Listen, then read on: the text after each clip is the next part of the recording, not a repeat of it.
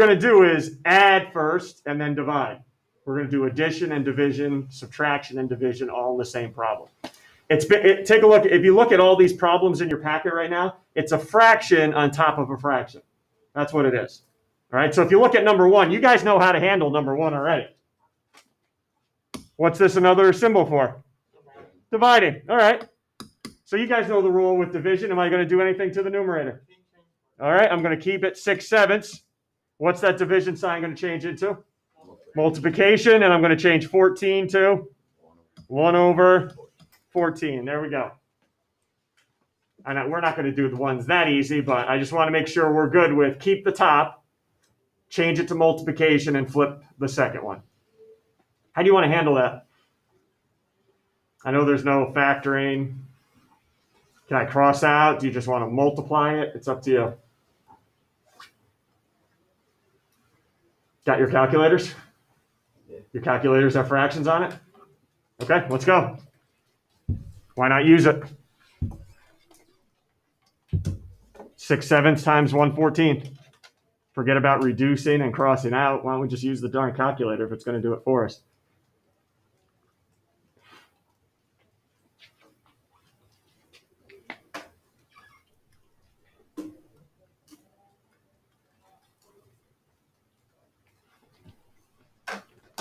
Let's see what we got. 6/7 times 1/14. There you go. 3 over 4. Yes, Jeremy. 3 over 49. Already reduced down for you. That's what's great about the calculator. All right, I'm not gonna ask you to do that. Here's what I'm gonna ask you to do on number 2. Do you guys see the numerator, where the numerator, where the denominator is? Do we see that? Here's my division sign right here. Okay, there's my division sign. What I'm going to ask you to do, though, what do you think I'm going to ask you to do on top? Don't flip any. I can't flip anything or keep it the same. I'm going to ask you to clean that up for me, please. Clean that up. Whether you do it right here in the problem, if you want to do it off to the side, it's up to you. But we need to add those two together to get one fraction. I want one fraction over another one. That's what I'm looking for here. One fraction over another one, and I don't have that. So let's clean this up. X plus 1 plus x. Another thing I need to do a better job of is just start calling on anybody I can at any time. Here we go. Frank, common denominator, because they don't have a common denominator. Okay, give me the two denominators. 1 and x. Okay, so what's my common one? 1x on the bottom. Done. There's x. All right, what do I need to multiply each of them by here? Here we go. 4, 3. Olivia, what should I multiply the x by? Remember, the denominator's 1 and my common denominator is x. X, yep. So everyone go ahead and multiply it by x. What do you get, Olivia? X squared. Good work. Plus, keep going, Olivia. What should I multiply that next one by? 1. Yeah, it's already the common denominator. So it's just going to be x squared plus 1. Great work. All right, there's my new numerator right there. Division changes into? And what's happening with the 6? Okay, everyone see what my problem is now. X squared plus 1, which I got from the addition, times, flip the denominator, 1 over 6. And now this is something, okay, I shouldn't say this anymore after yesterday, but this is something we've done a lot and most of us can handle. Can you factor x squared plus 1? No, it's not difference, right? It's adding. It's got to be subtraction. Anything? No. Anything? No. All right, so what's left on top? X squared plus, we're multiplying, 1. And what's left on the bottom? 6x. And that is as far as I can go here. No crossing out, unfortunately. No factoring, unfortunately. So here's what we're doing. You're combining the top and the bottom if you can. After I add and subtract, Then I change it to multiplication, look to factor, and cross out. That's what we're doing. Adding, subtracting, and multiplying all in one problem. Number 3. You want to clean up the top for me? Right? Please make the top into one fraction somehow.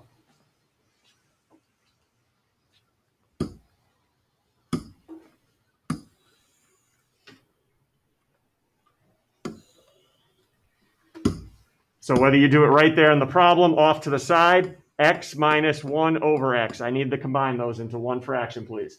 Find a common denominator. What is it?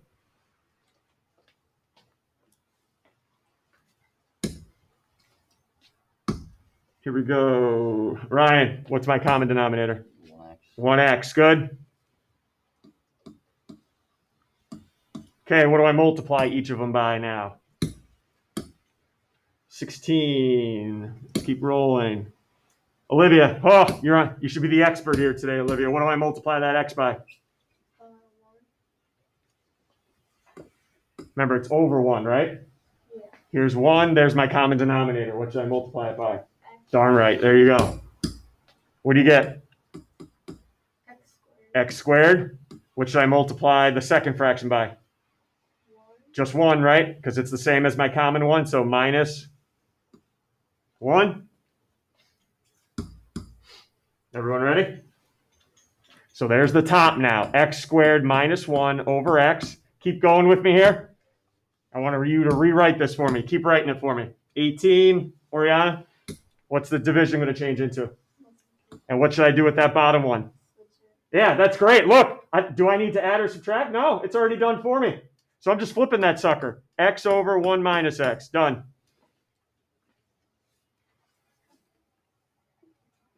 Unlike the last one, we're going to keep moving. Come on. Come on.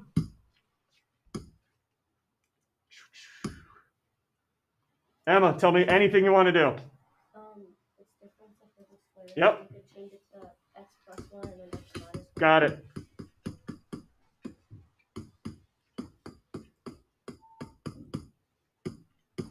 Next, anything else? I'm not even going to say anything. Just tell me what to do next.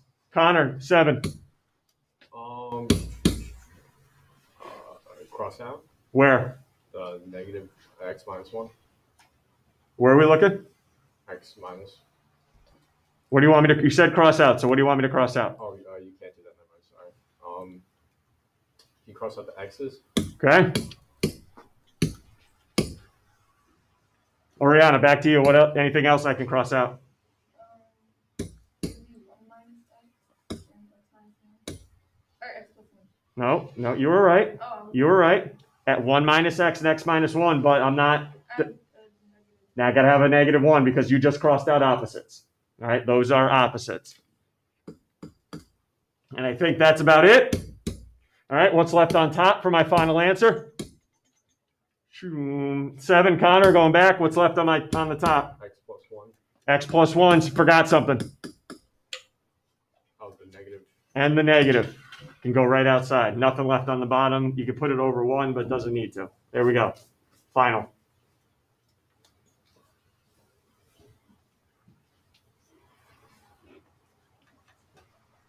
Anything. Look at 4. Bless you. Look at 4. Do you say, everyone stop before we go.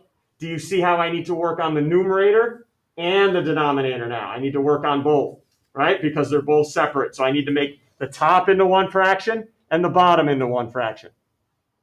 All right? I need to work on both of them here. It's not like the last two where I didn't need to work on the denominator. All right, so let's work on the top together. However you want to write, I'm going to just separate them here. B squared minus 4 over 4 minus 1. All right? Go ahead, get a common denominator for me. Help me out with that one. Ones,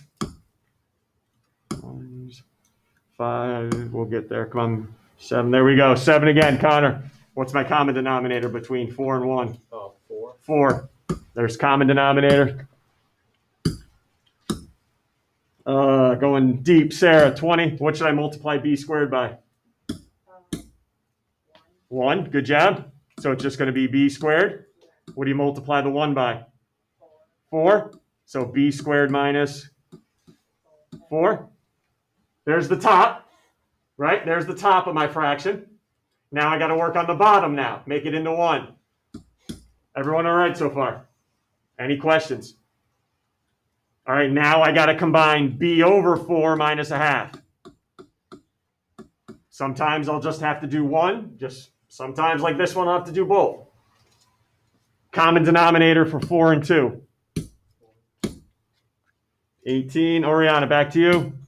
4 and 2, common denominator. 4. Good job.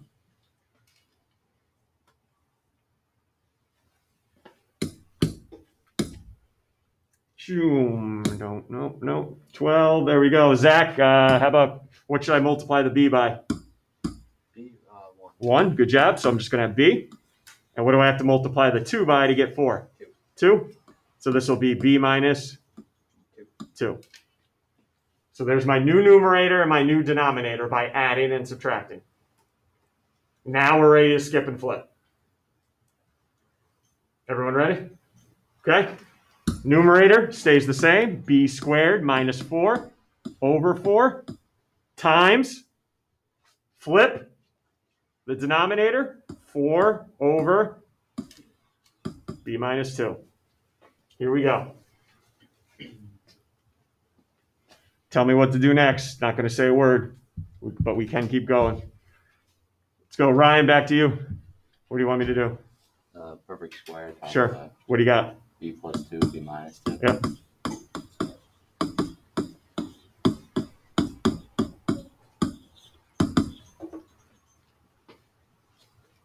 Next.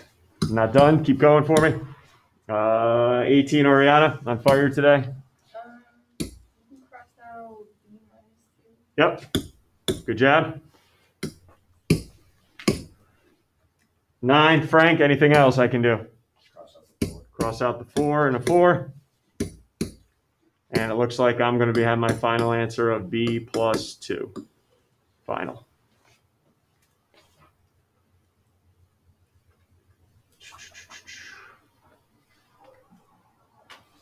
Anything from you guys? So again, are we doing anything crazy differently? Nope, we're adding or subtracting first, and then we're multiplying. Nothing we haven't done. Yep, there he is. All right, here we go. I think I'm going to do these next 2 with you and see if you can do 7 on your own. Do we have to do work on numerator, denominator, or both? Both, yep, because we got to make those fractions into 1. So let's start with c minus d over c. Can you help me combine them into 1 fraction?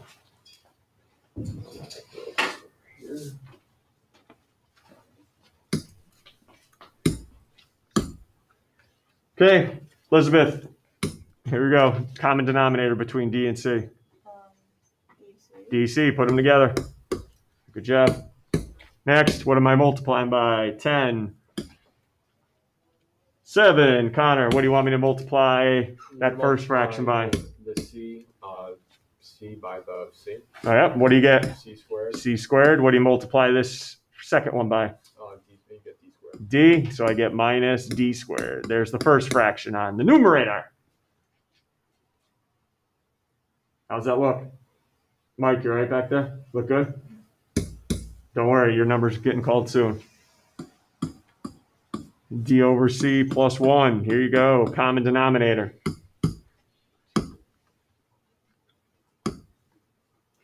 Olivia, common denominator between C and 1? C, yep. It's the only one there. Multiply. 7, Connor. Multiply by c. Which one? Well, what do I have to multiply D over C by? To get c. Well, I already, here's my original denominator. Here's my common one. So what should I multiply by? 1. Just 1. So in the first spot, I'm going to have D. What do I have to multiply the 1 by? C. Yep. D plus C. Everyone ready to multiply now?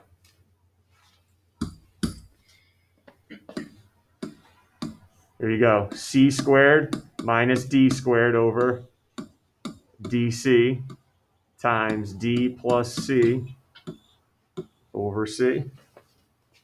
Did you flip them? Yeah. I did not. There you go. Thanks, guys. Thank you. You can tell me one jab. That's fine. I can take criticism as well. All right, what do you want to do up here? Ooh. Jeremy, you're up. You can change the C squared minus D squared into C plus D and find C minus D. Good job. That's difference of two perfect squares, everybody. Even though it's two variables, it's okay.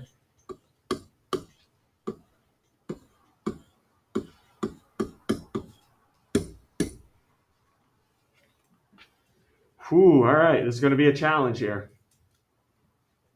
Looks a little different, so I'm going to need a superstar, little stud here. Sarah, think you can do it? I called on a stud here. Don't prove me wrong. I might. Can you cross out C plus D and D plus C and then make them opposite?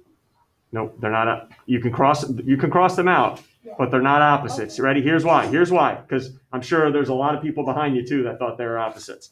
What's the sign on this C? Positive or negative? Okay, they're the same. So right away they're not opposites because they're the same. What about the D? Positive and so they're the exact same, just written backwards. Okay. Anything else? Because there is something else up here. Anything else, Elizabeth? You see maybe? We can't cross out just the C, right? Not these two, because that's connected with the I was talking subtraction. about the C. Yeah, we can. Oh, okay. Because this is what's happening between the D and the C down here. What operation? Yeah, that's fine. I can't cross off these two C's here because that's subtraction, but definitely there. Yep. Leftover time. What's left over to write down? Elizabeth, going back to you. What's left over? C minus D over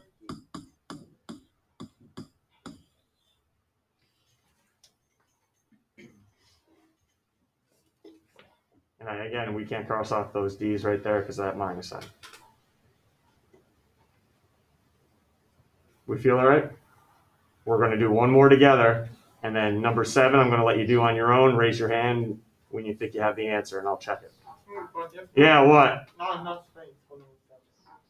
Sorry. Write smaller. How about that? You like that recommendation? Yes. Let's go, Connor. Yes.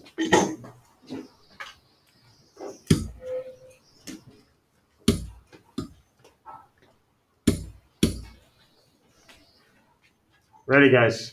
How many do I have to work on both or just one? Numerator, denominator?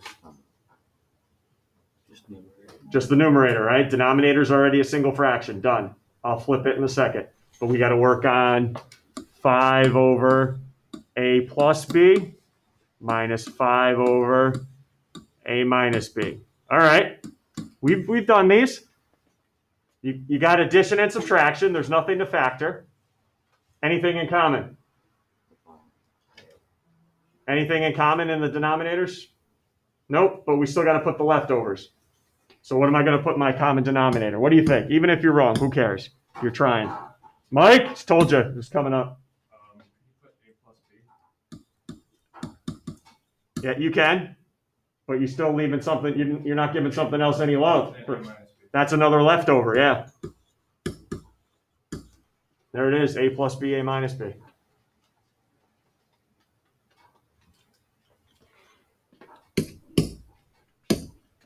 Ooh. Come on. I got time to wait. Oriana, what should I be multiplying that first fraction by then? Did you say A minus B? Yep, A minus B. And what do I have to do with that 5 then, Oriana? You get 5A minus B. Not minus B. 5A. 5AB. Ready? What do you get? 5A.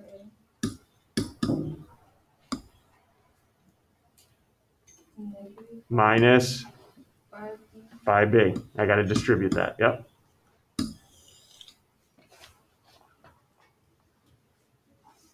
We okay there? Little distribution. All right, what do I multiply the second fraction by? 1, 4. Emma, what do I multiply the second fraction by? A plus b.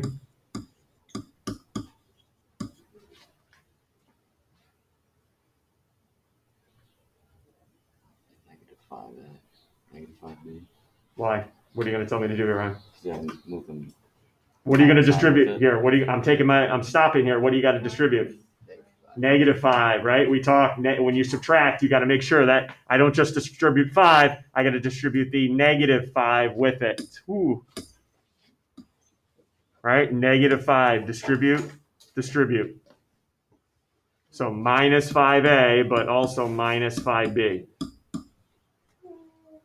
Woo. All right, what happened to the 5a's? See ya! Do the b's cancel out, though? No. What do you get? That's silly. What's still left? What's left on top? 11? Nope. Come on. 7. Connor, what's left on top? -5b and -5b. Which would be? 10b. Negative 10b over a plus b, a minus b. Whew, that was a lot of work for the top, huh?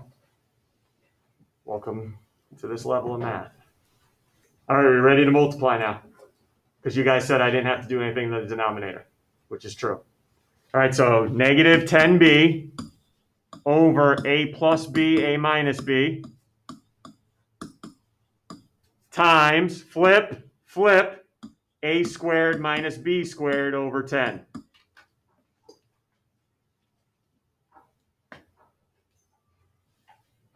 Tell me what to do.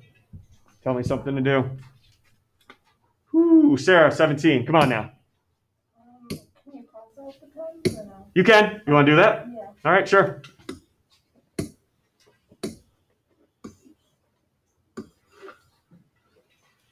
Fun.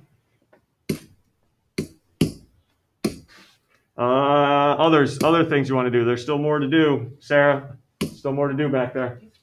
Well, the a squared minus b squared can be a plus b and a minus. I got a little difference of 2 perfect squares in the house, don't I? So I got negative b here. A plus b, a minus b. And then Sarah just said, hey, how about a little difference of perfect squares up top? A squared minus, yeah, how about I factor it? A plus b, a minus b. And then it was over 1, I guess, because I already crossed out the 10.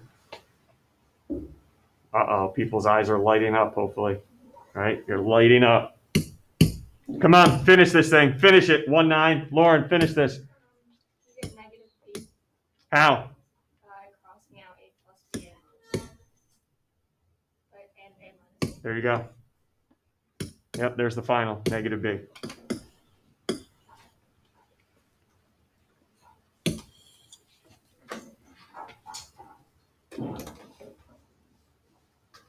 All right, you ready for 7?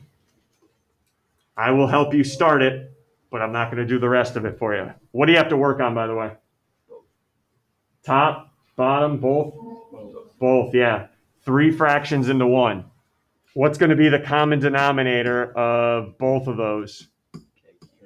K to the 3rd, correct. So now you guys got to take over and figure out what do I need to multiply each fraction by to get K to the 3rd in the denominator. And then flip, multiply. Come on, come on. When you think you have it, let me know. I'll take a glance at it. You should end up factoring at the end as well. Another hint, factor at the end. Let me just pause this.